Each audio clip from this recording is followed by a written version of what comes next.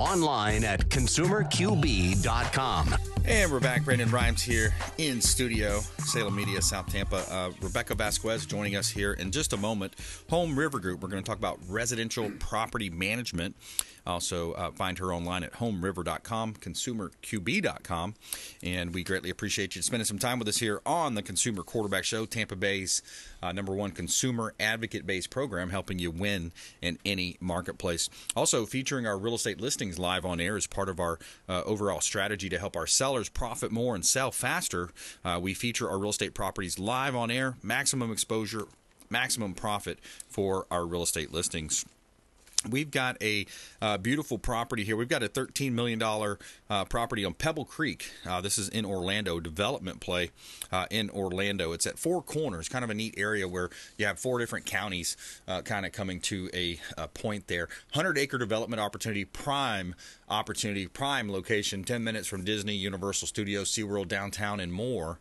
Pebble Creek Court, Four Corners, Florida. This is over in Orlando. $13 million listing with our partners over the Meraki Group over there in Orlando, Keller Williams in Orlando. Also, we've got a property here at 3416 Crepe Myrtle Drive. This is a single-family home, perfect for that short-term rental here in Hernando Beach. You've got access to the bay. Beautiful property, waterfront, and this home has been completely renovated, updated, and it is staged. Has beautiful, beautiful coastal themed interior. 3 bedrooms, 3 bath, 1864 square feet. You have a extra lot next door as well, so you could actually build a second home on this same parcel. 3416 Crepe Myrtle Drive, Hernando Beach. You can see all of our real estate listings at platinumcoastalelite.com. Somewhere sunny. All right, let's do a quick shout out as well for our friends over at Discovery Golf Cars, longtime friends of the Consumer Quarterback Show. Discovery Golf Cars hooked us up with a beautiful Keller Williams Red Easy Go. They also have different makes and models, Star EV, Cushman. They have new and used golf carts as well. DiscoveryGolfCars.com. Let them know the real estate quarterback sent you. Take them up on those special offers and incentives. All right, let's welcome back our friend Rebecca Vazquez, HomeRiver Group. Welcome back. Thank you. Thank you for having me. My pleasure. And the property management is a realm. It's an interesting realm because people, I think a lot of times we buy real estate properties and we know that hey, it's a good investment. I've heard there's good investment there, and then we kind of get into these real estate situations where you're managing the property, you're doing repairs, you got to collect the incomes, but you guys can handle that for our listeners out there. Correct. So we handle everything related to the day-to-day, starting with rent collection, going to any notices that need to go. When the HOA sends that notice that they need to clean the mailbox, we'll get it over to the tenants, make sure that's taken care of so they're not getting fined by the HOA. And we'll do all the accounting. They have an online portal, so if they need a report, they can print that off for their accountant. And, of course, we send the tax documents at the end of the year. Yeah, the accounting, the online portal. I mean, there's a lot of value there because these are things you don't want to deal with as a homeowner, an investment owner, and there's a lot of income to be had with real estate properties by investing. And we saw a lot of these big hedge funds doing it too. You see the BlackRock, State Street, Vanguards, these kind of ESG controlled type companies buying up inventory, significant amounts of inventory over the past 3 or 4 years, and really competing for homeowners that regular mom and pop type buyers, I should say. So that was kind of a challenge in the industry as well. So when you think about these leases too, I want to talk a little bit of specifics here.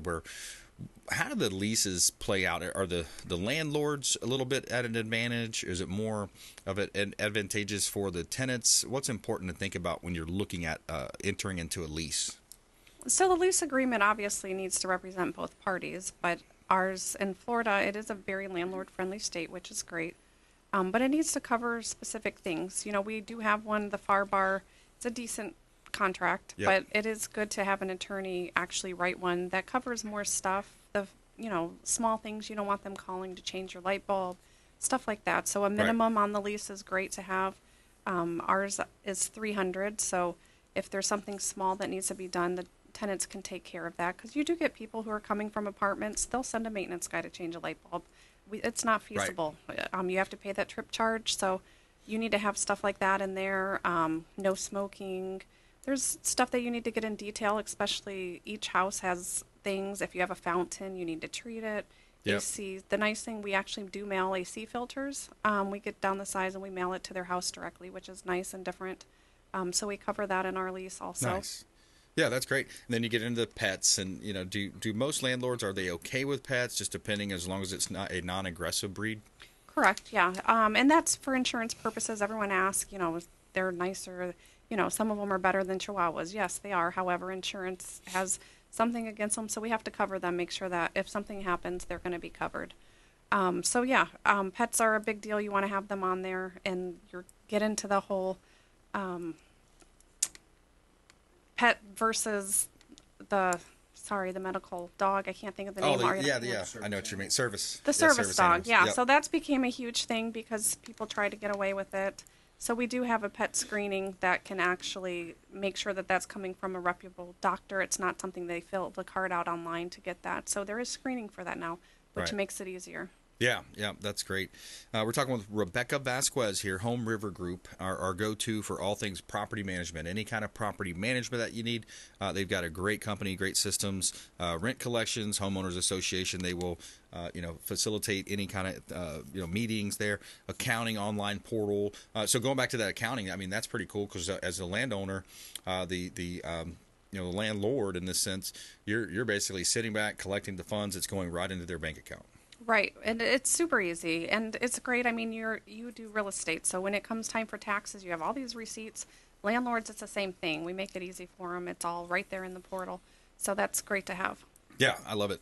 And you had mentioned also the FAR bar contract. I think that's a great point because, because sometimes when I'll take listings, I'll have the sellers or even, buyer. I don't work as much on the buy side, but, there'll be people say, oh, well, I want to scratch through that and I want to change this. And we're pretty much on like the mindset, like, look, this is written by realtors for this specific transaction of either listing and selling or renting out a property. So the Florida Association of Realtors, and it's backed by the bar, the Florida Bar. So they combined here and said, look, let's put together our best practices. I think there have been some updates, too, recently since we just had the pandemic. I think there's been some updates relating to, pandemic-type activities, act of God, those types of things as well. Yeah, they're very detailed when they do them, and it's good to have. We actually have an in-house attorney that does ours if we have to make changes, because we do. I want this change, and there's sometimes I'm just like, I can't do it. Right. But we'll discuss it with the attorney, see if it is something reasonable, and it's not just the wording, because obviously they use words that are hard to understand sometimes. Yeah, and that's something where, again, when you look at taking an income property, the strategy here, I think for a lot of people, especially if you haven't got into it, and this might be a good time to get into home ownership, or at least in this case, we're talking about a passive investment, because the inventory levels are still low, interest rates are higher. What we've seen is a little bit of a lack of demand now. So this might be a good time, especially late summer. People are focused on other things. Slide in, buy some properties, buy a duplex, triplex, quad. And then now you're building up that portfolio, you're building up your wealth, and then you look back 5, 10, 15, 20 years later, you've got all this equity, you've got all this cash flow that's accumulated. I really think right now is a great time for people to be buying and looking into this. Yeah, so I just read a stat the other day. It went down 4% this year in the Tampa Bay area. So you're Overall looking at your price. values? Yeah, Yeah. your regular price is down a little bit. Yes, the interest rate is a little bit higher, but when it comes down, then obviously that would be a great time to refinance. But the other thing is a lot of people are in, I think they said 80% are still at that 3% mark for. Right. So, I mean, why would you want to get rid of that? That's something Right. that you can hold on to, rent it out, and eventually sell when you're looking to make more money on it, and it has rose as far as the equity. Yeah, that's a good point. You have a low rate now, and I think a lot of people have that same mindset, Rebecca. They say, look, I'm sitting here at a 2.8. I think some people got some great rates like 2.8, 2.9, 3.2, whatever that is. And you start considering, wow, if I were to sell this, and it depends on if it's an owner-occupied or if they're going to, maybe they've moved to another home, moved in with a spouse or those types of scenarios happen. And they're thinking, man, I've got a really good rate on this home, so they don't want to retrade. They don't want to trade that home again, even if they do want to be closer to the beach, closer to mom, closer to the grandkids, whatever that scenario might play for. But yeah, I love the idea of buying real estate, getting it, holding it as and you could put these into IRAs. I mean, there's a lot of ways you can do that. Have you seen some of your folks putting property holdings into IRAs as well? We do. We have that. A lot of them put them in trust and LLCs. Yeah. There's different avenues that you can do with it. And, if you ever decide you want it somewhere else, then do a 1031 exchange and Right. get it somewhere else. So that's the nice thing about it is you can put off those capital gains with stuff like that. Yep. And then when you think about the property management side, let's say we purchase the property and then we contact you and we go through the consultation. What does that look like? How does that consultation look and feel? So most of it is done, everyone works from home nowadays. So most of it is done over the phone. We have investors all over the country. So we don't do a lot of in-person meetings anymore. So most of that is just talking on the phone. I'll send the docs. They're done through DocuSign. Very simple, easy process. Yep. Once that's done, then we say it'll be on the market within 48 hours. So we'll call you right after it's signed. If we're meeting with you, then we'll meet with you then, go over the property. If there's a list that needs to be done of maintenance repairs, Yep. we'll send that over to you, get prices for you, get it on the market, and start getting a renter for you. And do some of the background screening as well? You guys do that? So the background screening, we actually use a third party for that, which is nice. Yep. They're very thorough. It's kind of like when you log in to send a Venmo or something, they ask for your account information, you log in, Right. and it all transfers, behind the scenes. We do the same thing for looking at bank statements. So they're not supplying us the paperwork because obviously you can make a bank statement online so easily. So Right. we make sure we're looking at the right things, which is good because all of that stuff, a couple of years ago, you didn't have that. Yeah, exactly. Can you imagine doing real estate back at, I think about, because my family was in real estate, my uncles, and, back in the early 80s, mid 80s, it's like you're scanning, you're not scanning documents, you're like snail mailing documents, waiting on it to come in. I mean, the speed of business has changed so significantly over the last few decades. Yes, it's really, and I sit there and I picture those maps. Remember, Oh, you had yeah. to have the paper maps, fill them Yeah. out, try to plan out your routine. Yeah, we save a lot from that. It was tough. I mean, I worked for my dad at the time, and it was he had a company that would handle foreclosure properties. So the bank contracts with him, and then we go out there, cut the grass, change the locks, clean them out, et cetera. We've even did evictions. You'd show up and actually evict people, which is kind of sad. It was a tough job, but somebody has to do that. You have to repossess the home and take the home back and put it into what they call conveyance condition, where they're going to sell it back.